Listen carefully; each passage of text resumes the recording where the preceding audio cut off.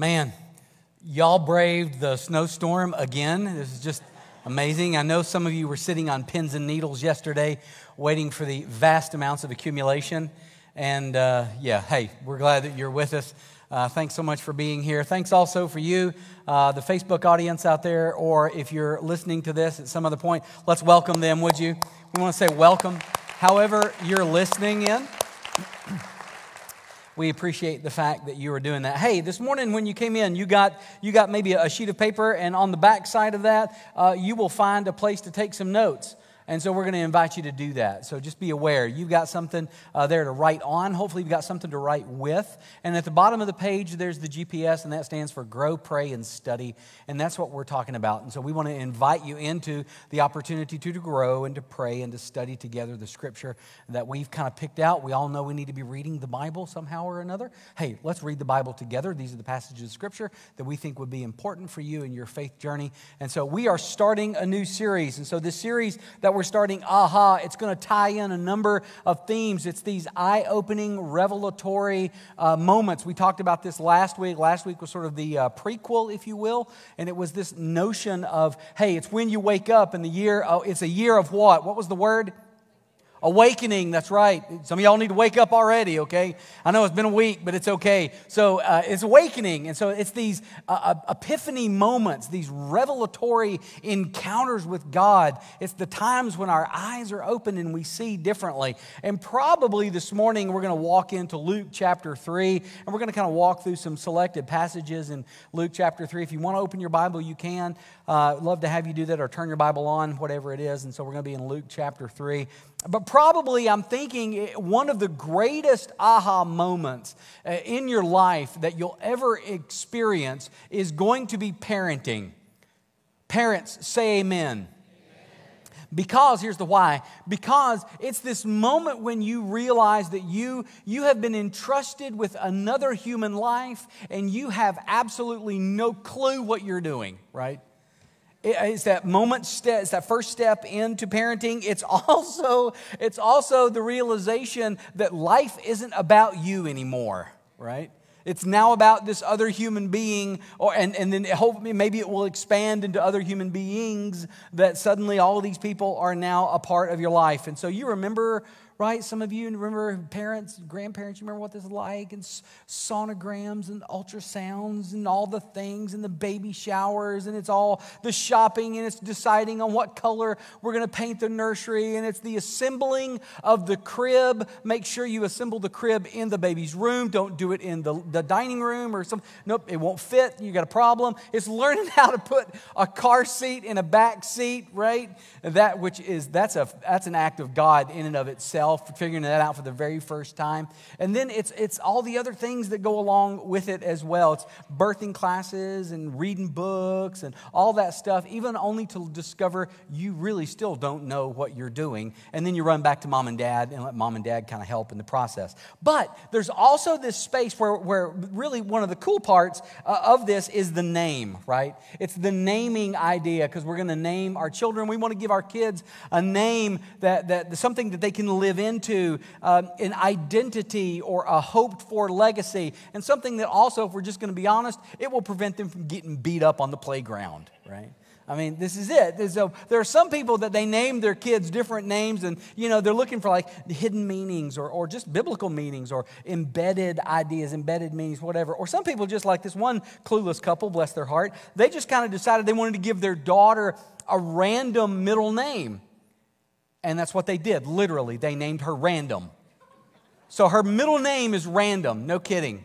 What are parents thinking, when they come to these kind of moments, like we think about names, and, this is what Gay and I, my wife, we wanted to name our kids a name that they could live into. And so, so that's what we tried to do, give them a biblical name with a good meaning. And the original name for my son that I kind of picked out in my head, when I looked and I found out the meaning of the name was Crooked Nose. And I went, nope, not going to name my boy that.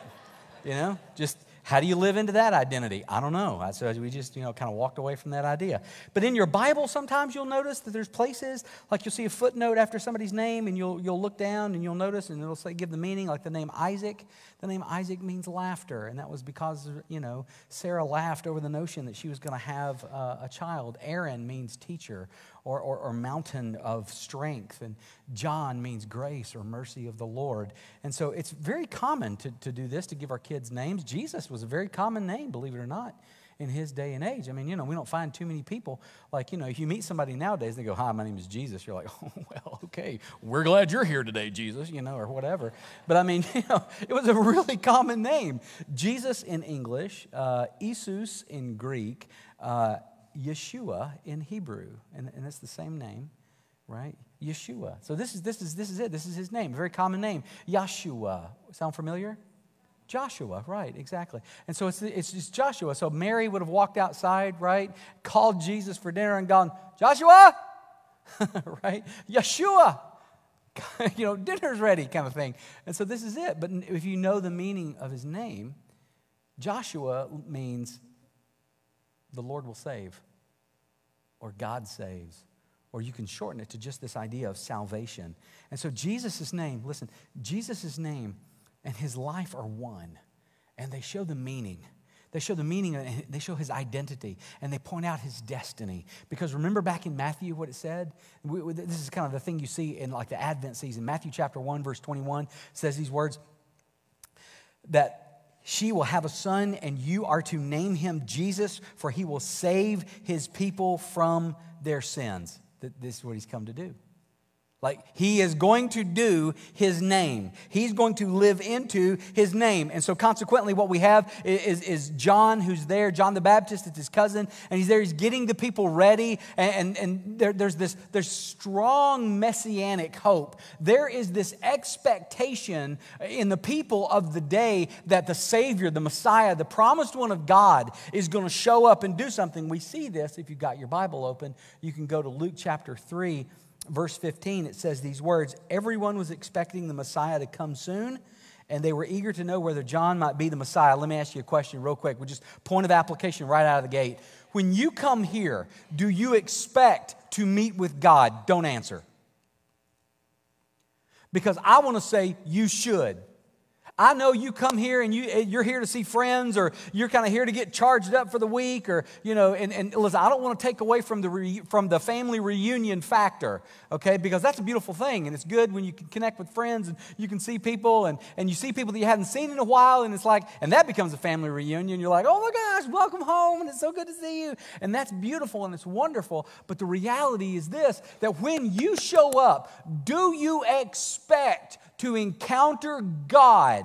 Or is it just, I'm at church again? And sometimes, if we're honest, that's where we are. Now, I don't know about you, but lately, for me, I'm going to speak only for myself. I'm waking up on a Sunday morning, and by Saturday night, I'm kind of going to bed, and I'm kind of ready. I'm ready for what's going on, because I get up in the mornings, and here's what I'm saying on Sunday morning. I'm saying, Lord, who's getting saved today in your house? Lord, what are you going to do today at church? Because I expect you to show up. God, I expect people to encounter the presence of a living God, not a dead history figure. Right? This is it. Do you expect that? You should. You should. God, what addictions are you breaking today? What marriage gets restored? What lost person who feels as hopeless and as lost as a ball in high weeds chooses to find the fact that they have a God who knows them and knows their name and calls them out of the wilderness into a place of intimacy and relationship, right? That's it. I'm waking up on a Sunday morning, and when I'm coming to the hill, I'm just waiting for God to show up. I'm listening to people I encountered a dude earlier this morning. I said, how you doing? He said, I'm good. He said, but my back is hurting. Inside of me, it's like, it's an opportunity for Jesus to heal somebody. Now, I said, you know what? I said, I'm going to pray. In my head, this is all happening in the matter of seconds. I just said, I'm going to pray for this man to get healed. If God heals him, hallelujah and praise the Lord. But if God don't heal him, hallelujah and praise the Lord, because it's on Jesus, not me. But you know what I'm going to do? I'm going to step in. I'm going to expect God to show up and move. Somebody say amen. This is what you should do. There's a high messianic expectation. They expected the Messiah to show up. They were expecting God to be in the room. John, on the other hand, John is no Messiah. He's the forerunner. He's the announcement person, right? He's the guy who shows up to say, hey, by the way, just want to point you to the dude who's coming. He's on his way. He's baptizing people for repentance of sin. He's not baptizing people in his name. He's not baptizing people into his identity. He's not baptizing people into his destiny. I baptize you in the name of me. No. He's not doing that. He's not. But guess what? He knows the one who will. He knows the one who will baptize, like he says in Luke, with spirit and with fire. That's what he says. That's who he says the guy's coming. He says, I baptize you with water. But one coming after me is going to baptize you with spirit and fire. Church, I'm just saying bring it. Right? Like this is what we should be waiting for. And then suddenly it happened. The name above every other name appeared. The one called salvation. The one called God saves walks up. Luke chapter 3, verse 21 says these words. One day when the crowds were being baptized, Jesus himself was baptized. Watch this. Jesus presents himself to be baptized. He walks in and he takes a posture of solidarity and unity and identification with a nation and a world of sinners. And Jesus leaves his home in Galilee, comes down into the Judean wilderness in this area, down near the Jordan, wherever that particular space is located, and he presents himself there at the start of his public ministry. And you know what he does? Basically, Jesus, he just gets in line. He just gets in line. Just like when you come to the table every week and you get in line and we form these lines and we come in lines and you're sitting there and you're walking and maybe you're singing the song with the band as they're singing, or maybe you're praying, or maybe you got your hands open, you're ready to receive, or you're getting your own heart right before God, whatever it is, you're just standing in line, and guess what? Jesus is right there. You ever thought about Jesus standing in line? There's a person, generally when you come to the table, there's a person in front of you and there's a person behind you. And you know what? You know what kind of people you have getting baptized? All kinds. All kinds of people. You got good people, you got bad people. I mean, just read Luke chapter 3, like tax collectors and sinners were getting baptized. And they're asking John, hey, what do we need to do? Soldiers and police officers, military personnel were getting baptized. Hey, what do we need to do? Regular folk were getting baptized, and they're asking John, hey, what do we need to do? And John's like, do this and do this and do this and do this and do this. And they're all standing in line. In-laws and outlaws, everybody. And they're just in line, and there's Jesus. And he's standing in line. Doing what? Identifying with people. Somebody goes, hold up, whoa, hold up. Now, I know that John was baptizing for the forgiveness of sins. So his is a baptism of repentance. Are you saying that Jesus needed to repent? Are you saying that Jesus had sinned? No, absolutely not. Because here's what the Scripture teaches. Let's go back into the Word, because we're always safe on safe ground when we stay in there. So here's what Paul says. Paul says this in 2 Corinthians chapter 5. For God made Christ, who, what? Never sinned. Come on, wake up, work with me. To be the offering for our sin, here's the why, so that we could be made what? Right with God through Christ. We can be made right with God. Jesus didn't sin. Peter, his own disciple, says these words in 1 Peter chapter 2. He never sinned nor ever deceived anyone. And then the writer of Hebrews, in Hebrews chapter 4, verse 15, says this. This high priest of ours understands. Pause. Jesus understands you, sir. Ma'am, Jesus understands. He understands you. This high priest of ours understands our weaknesses, for he faced all the same testings we do. Yet what? Yet he did not sin. He didn't. So why does Jesus need to be baptized and go under John's baptism if he never sinned? Because John's preaching a baptism for forgiveness and for repentance of sin. I'm going to answer the question, why did Jesus need to be baptized, by way of a story. And it starts in 1844 when a gentleman by the name of Wilhelm ten Boom started a prayer meeting in his home, or in the area outside of Amsterdam. And he was praying for Jewish people. And so he's praying for Jewish people, that Jewish people would come to know the Messiah as their Savior, Jesus. And so he's praying, and he imparts the same love and the same prayerful, fervent attitude into his son, Casper ten Boom, who would later do the same thing in his daughters, Corrie and Betsy ten Boom. And this went on for like 100 years until into the mid-40s, 1940s, at the height of World War II, when the ten Boom family outside of Amsterdam were hiding Jewish people from the Nazis in their home. They were discovered, and they were all sent off to the concentration camp. Of course, the father, long since gone, the grandfather to Corrie and Betsy ten Boom, long since gone. Betsy died in the concentration camp. Casper died in the concentration camp. Corrie lived, and Corrie went on to write the best-selling book, The Hiding Place. If you've ever heard that, it was later made into a movie, The Whole Nine Yards. Phenomenal, phenomenal story way back in the day about that. But when they're standing in line, and the Jewish people were receiving the Star of David, right, to identify who they were, Casper ten Boom stands in line, and he received the same star. He received the same yellow Jewish star, the same identification, if you will, with their shame and their struggle, and he was willing to be persecuted in identification with the people that he had so grown to love. Jesus didn't have to be baptized. Jesus identified with you. This is the idea. Jesus didn't have to. He didn't have to much like Casper ten Boom, he didn't have to wear the star. He chose to wear the star. Jesus didn't have to be baptized. He chose to be baptized. He chose to identify with us in this moment. In other words, I could tell it to you this way. You should snap a picture of this or write this down. Walk with this through the rest of the week. In Jesus' baptism, he identifies with you. In your baptism, say it with me, you identify with him. You know what this is, right? You know what it is? It's an aha moment. It's the moment when the light bulb went off and you went, oh wow. He identified. He identified with me. I'm going to identify with him. Exactly. That's exactly right. This is why Paul the Apostle would later write to the church in Rome, Italy. He would say these words in Romans chapter 6, verse 3. Did you forget that all of us become part of Christ Jesus when we were baptized? In our baptism, we shared in his death. This is this mystical, supernatural union with Christ. He knows what it's like to be human. He knows what it's like to struggle. He knows what it's like to lose loved ones. He knows what it's like to walk through hardship. He knows what it's like to be tempted. He knows what it's like to be you. Because he's been us. He's been human. Our God has come to identify with you. It's an awakening moment. It's an aha opportunity. It's a chance for the revelation and the goodness and the power and the identity and the destiny of God to rest and reside where?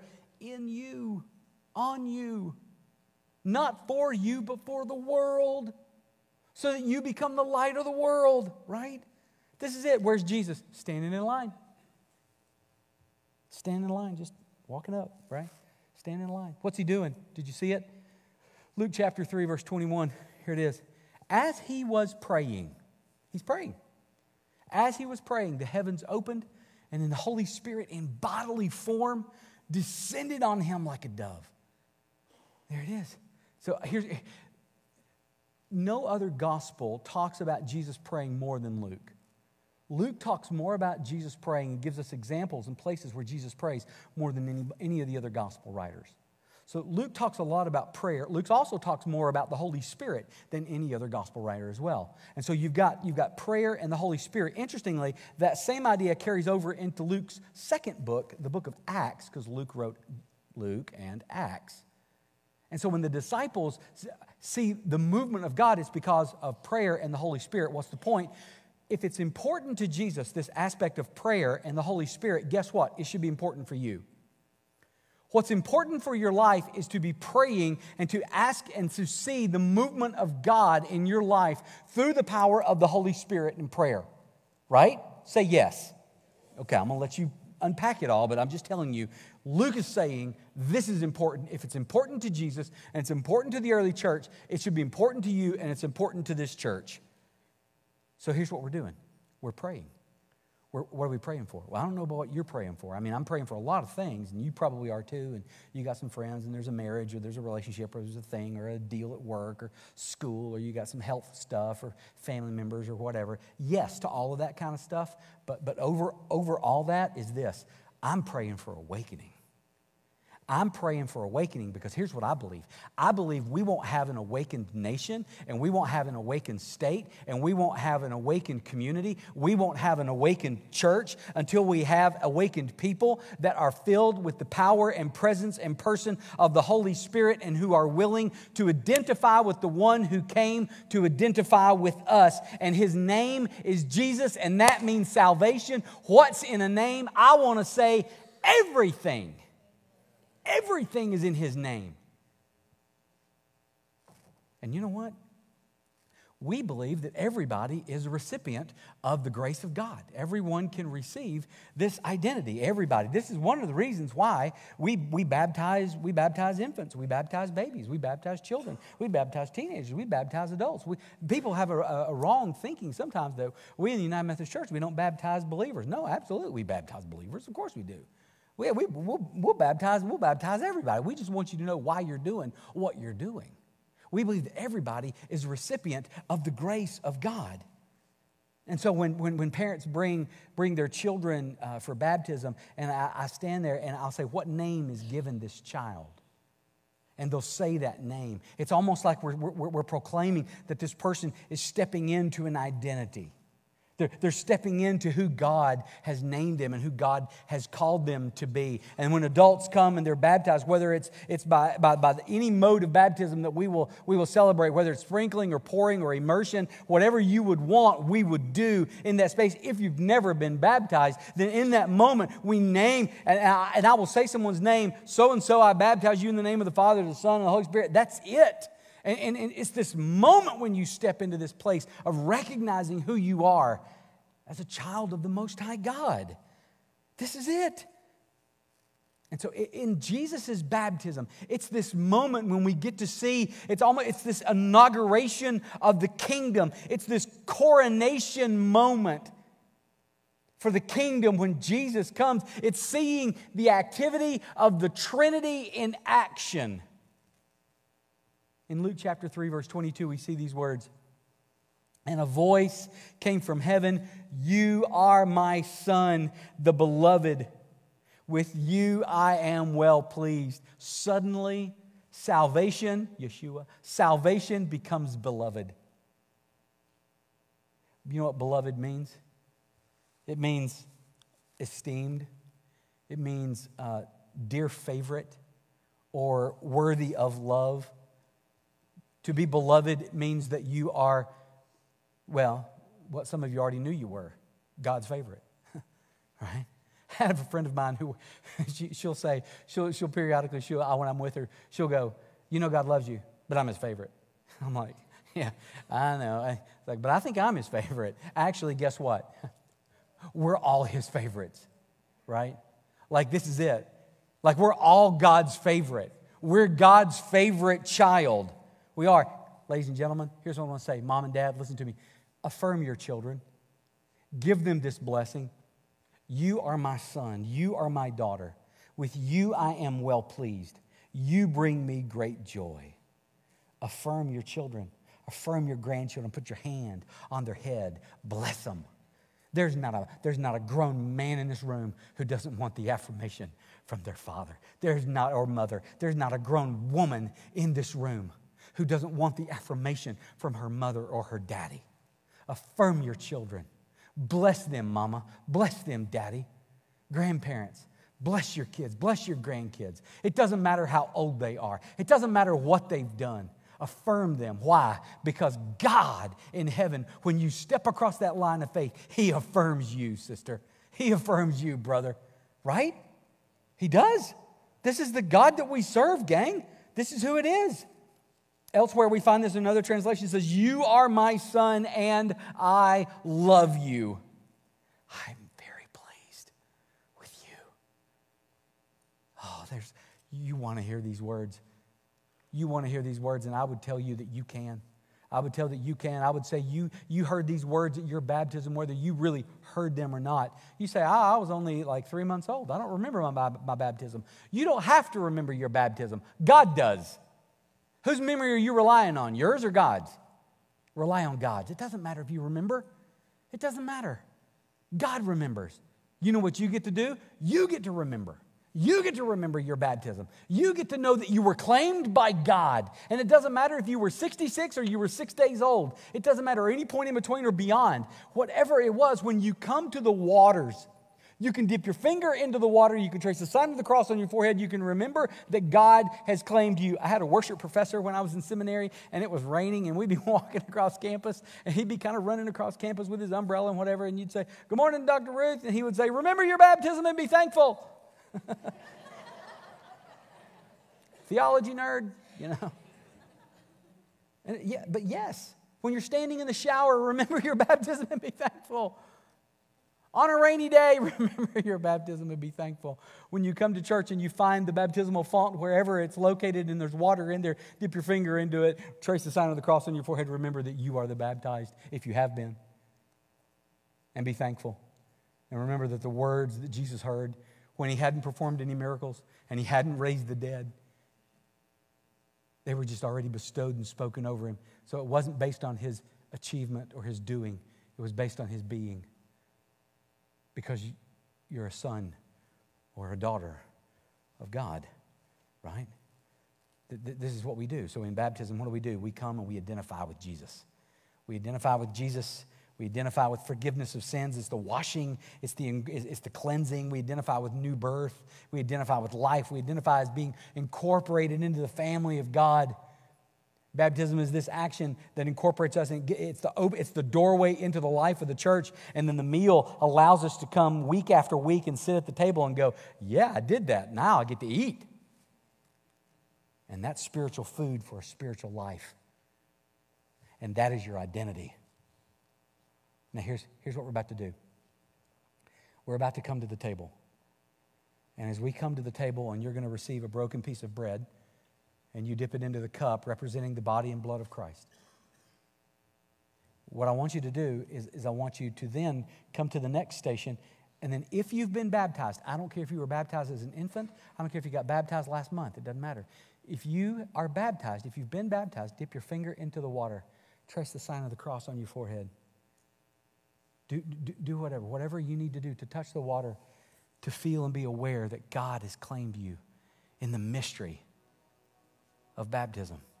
Somebody says, and you're sitting in the room and you're going, "I've never been baptized. Maybe I'll just sit this one out." Don't you dare. Because you'll also notice that on every one of these stations, there's another little container. And inside of this container is a small vial of water. Here's what I need you to do. I need you to take it. If you've never been baptized, I don't care who you are. I don't care how old you are. It doesn't matter. I want you to take that vial of water, because here's why. God is calling you to the waters. God is calling you to the waters of baptism. God is calling you into that place where he says, it doesn't matter what you go through, like Carl read out of Isaiah. It doesn't matter whether you go through fire, you go through flames, you go through water, you go through whatever it is, hardship, difficulty, struggle. Do not be afraid. You are mine. I have redeemed you. You're being called to the waters of baptism, to remember, to identify. Why? Because he identified with you. Let's read it together one last time. Ready? Here it is. In Jesus' baptism, he identifies with you. In your baptism, you identify with him. If our ushers will come forward, or rather our servers, if our servers will come forward and receive your elements.